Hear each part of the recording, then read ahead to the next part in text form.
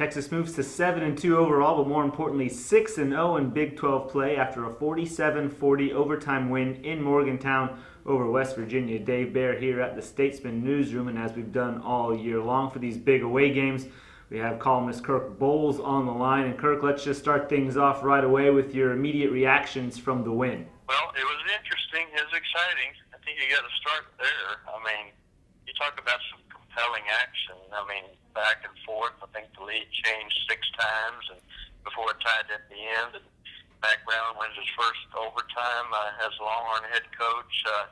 It was more than any fan could dream. I think it probably added some years to the coaches' lives. But it was definitely compelling action, Dave.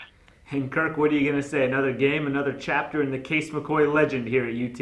I don't think throwing 49 passes for Case was in the game plan originally, but I also didn't think they figured they'd have this much difficulty running the ball as they did. And, yeah, it was kind of Case McCoy to the rescue once again. We've seen that act before, and he ends up with 3 touchdown passes. I mean, he throws some of the ugliest passes you ever want to see, and turn around and throw a beautiful touchdown to Mike Davis on a fly route, and another great pass to Jackson Shipley on a flag route, a fade route in the end zone for a touchdown to keep them close. So you got to take your hat off to Case McCoy because he keeps coming back for more, and he's throwing the deep ball probably better than he does a lot of the short routes.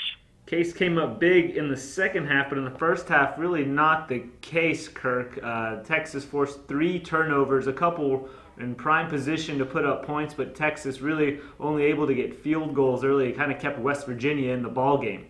Yeah, and for a while, Dave, it looked like that might make the difference because, twice, as you allude to, they got the ball after fumbles at the West Virginia 7. I think the first time they did that, ended up losing a yard on 3 plays before kicking a field goal, and the next one they lost 4 yards before kicking a field goal, and not being able to turn those into touchdowns. It looked like it might come back to haunt them, but the defense really kind of hung in there. I'll give them a lot of credit. Losing Chris Whaley to the knee injury there in the very early going. I think they had about 5 or 6 of their sacks and 3 fumbles in the first half alone, and still trailed.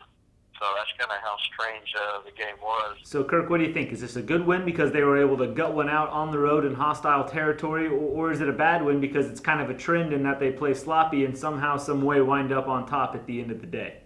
I think the Texas team kind of thrives on adversity like this, Dave. I think they believe in themselves so much that they're going to find a way to get it done.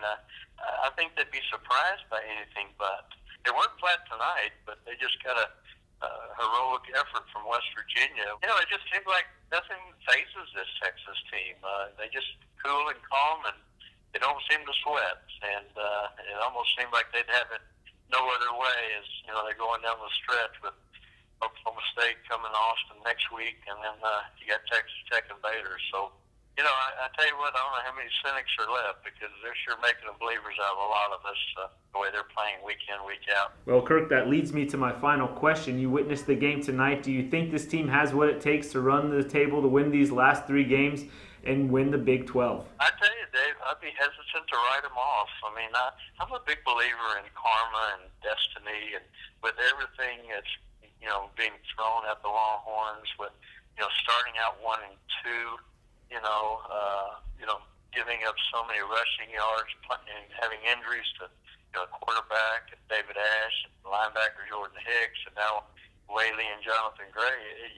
You keep thinking it's going to catch up with them. I don't know. I'm not going to be the one to tell Texas they can't do it because they're sure writing a really Cinderella story, and it's kind of fun chronicling it as we go down to the wire. All right, Kirk, travel safe. Okay, Dave. Bye-bye. That'll also do it for us here at the Statesman. We'll see you.